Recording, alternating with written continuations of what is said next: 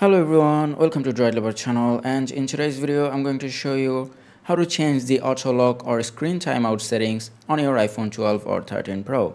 So what you have to do first is open up settings, and from here go to display and brightness. Now from here scroll down, and here you can see auto lock. Now tap here. Now choose anything that you like. Let's select 1 minute.